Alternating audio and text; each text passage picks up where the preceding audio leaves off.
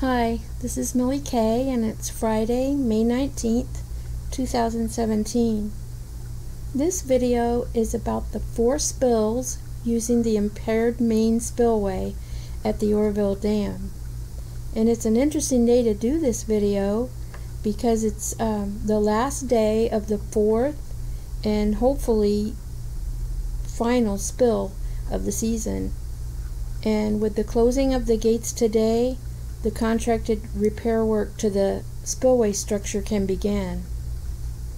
So while I play this footage from February 12th, evacuation day, I will give you some background information about today's video. A few weeks after I returned home from being evacuated because of the spillway incident in February, I started publishing some YouTube videos showing the downstream perspective on the flows coming down the Feather River from Oroville. I recorded footage after every spill, and for this video I've compiled some of that footage.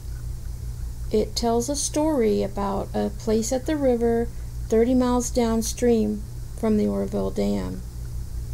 And I want to say that when I describe a spill, I count the days from the time the spillway gates open until they close. Because actually, even though river releases can start, river releases can start increasing before the gates are even open. And the river can be not even totally drawn down by the time the gates close, because the dam operators can manipulate the releases through the diversion dam and the Thermalito after bay outlet so that they can make more gradual changes to the flows. So spill number 1 was actually an off and on spill as the releases were adjusted to various levels of outflow due to the damage to the main spillway and the emergency spillway shown here. So the maximum releases for the spill in February, what was sent down the river, was 100,000 cubic feet per second. So let me go to the next. They closed the gates for that spill in February. They closed the gates on February 27th. And I had a video that I took on March 11th after they had closed the gates in February, just to give you an idea of some comparison areas as we go through the rest of these spills. So this, as I said, I took this footage on March 11th after the first spill was over.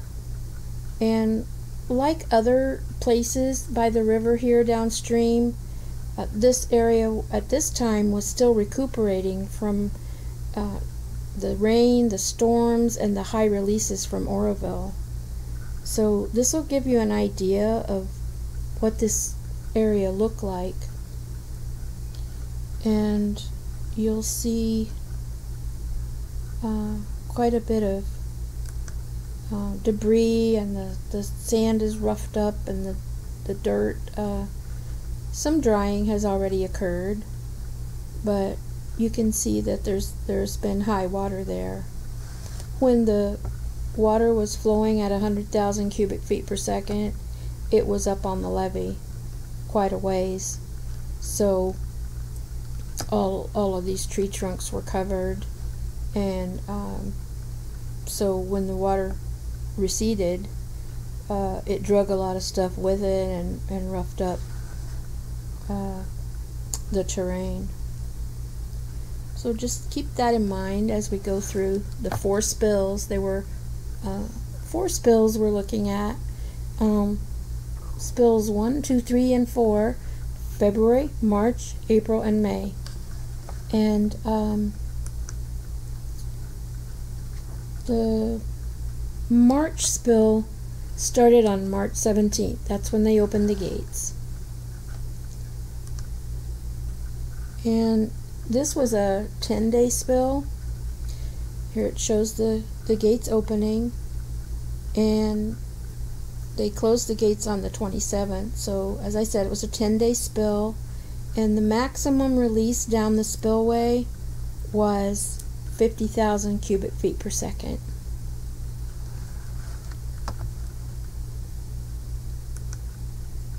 So I went to the river to see what 50,000 cubic feet per second looked like. And this is what it looked like. So the area that I had just shown you, now you can see there's a big rock that's usually visible here, and the water's creeping up. Definitely you can't see the riverbank. It's over in here somewhere. So the water is out of its banks, and I'll pause it right here so you can see that it's now up on these trees.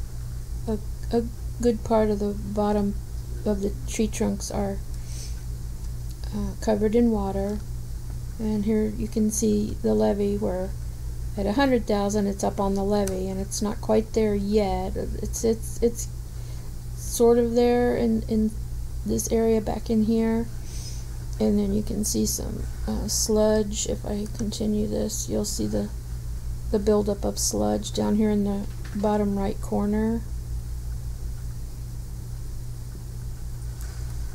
So that's 50,000 cubic feet per second.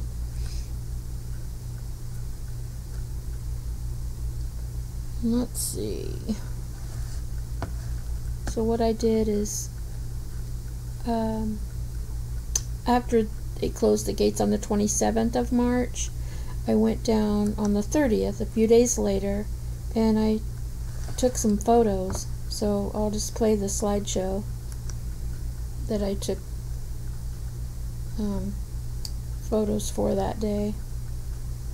And as you can see, there's a lot of, as the 50,000 cubic feet per second was drawn down, it also made some changes to the terrain of the river in this area.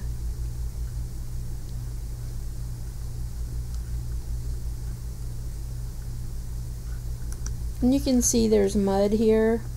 There's a lot of sand in this particular area of the river, but there's also some regular dirt and river mud, and it's still muddy. It never really dried out from February, and here it is the end of March, and it's still very wet. And there you'll see a lot of the debris that's been stirred up and left behind as the water comes up and then goes back down again. There's sand and mud. A little bit of dried out part here, but still very muddy and wet sand.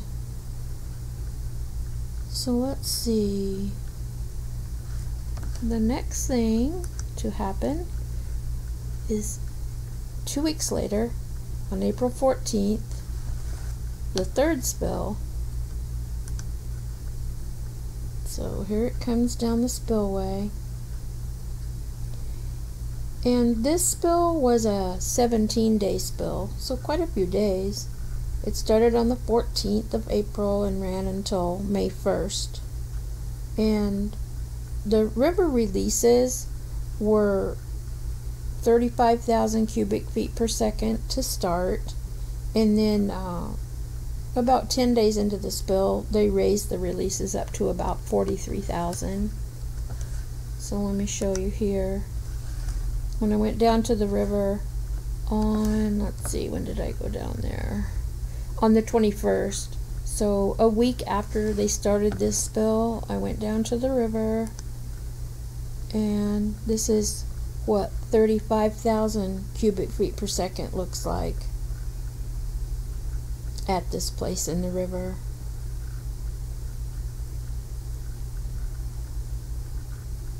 And you'll see the regular spots that we've been looking at.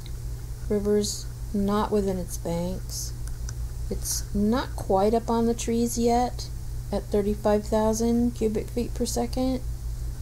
And of course, we've looked at when it was at 50,000, it was up on these tree trunks.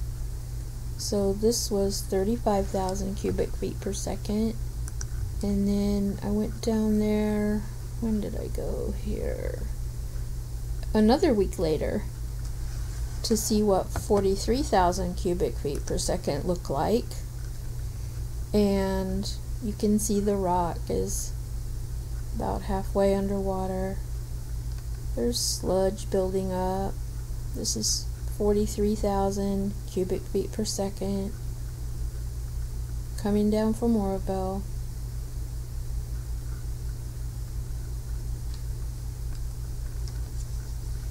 So as I turn the camera, you'll see the tree area. And the water's getting on up there.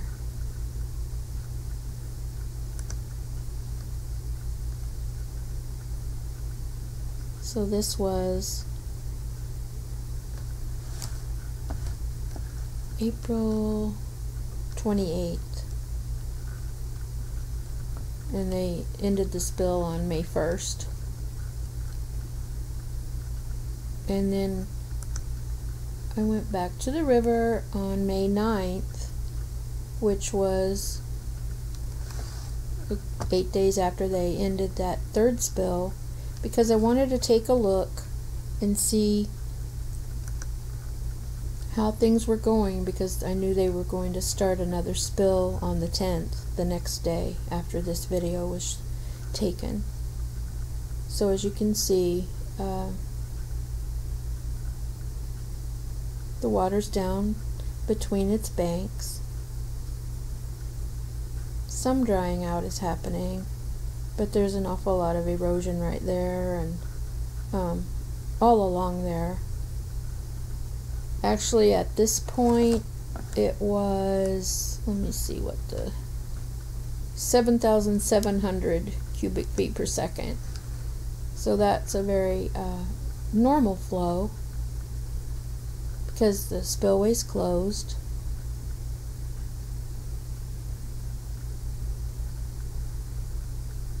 So that's on May 9th, just before they start the next spill, and I'll show you that.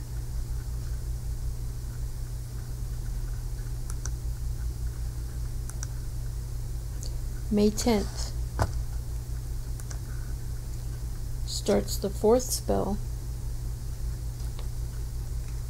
That starts off slowly as usual. It was a 9-day spill, and the gates were opened on the 10th of May, and they were closed today, May 19th. The maximum river releases for this spill was 27,000 cubic feet per second, but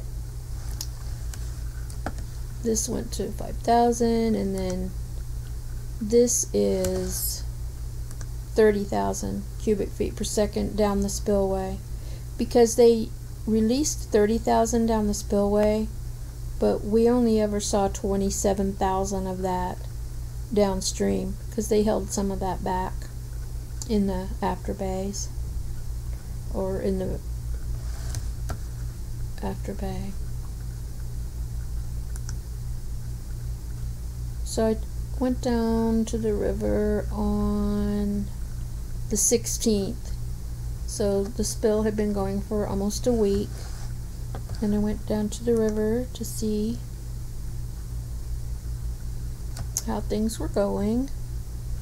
And actually it had peaked at 27,000 cubic feet per second, and by the time I got down here it was 21,000. So this is 21,000 cubic feet per second. You can see where it had been at the 27,000. It's still very, very wet and it had just been drawn down by that amount at this time. So you can still see the really wet part from that. And then let me show you here. This is the same day. This is the 16th.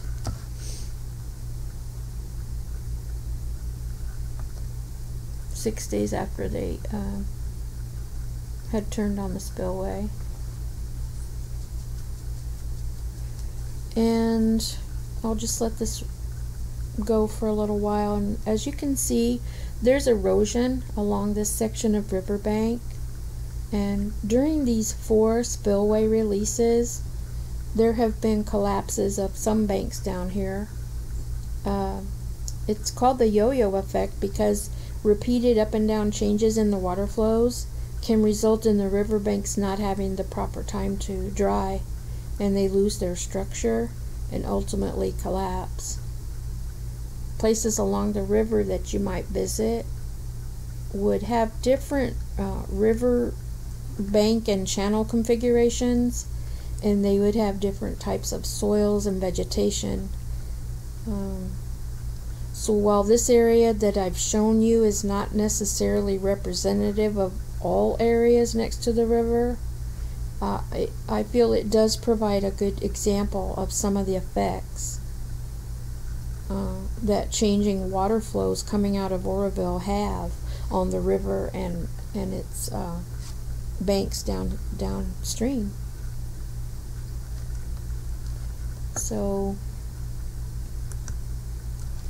I will close this video as they close the gates on the 4th and what we hope is the final spill of this season.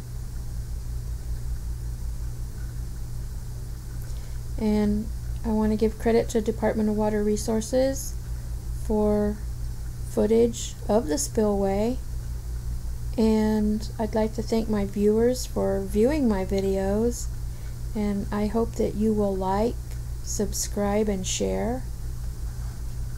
And I will leave you with this final shot of the spillway as it is today, May 19th, closing up those gates on the last spill. Thank you for viewing, and I'll see you later.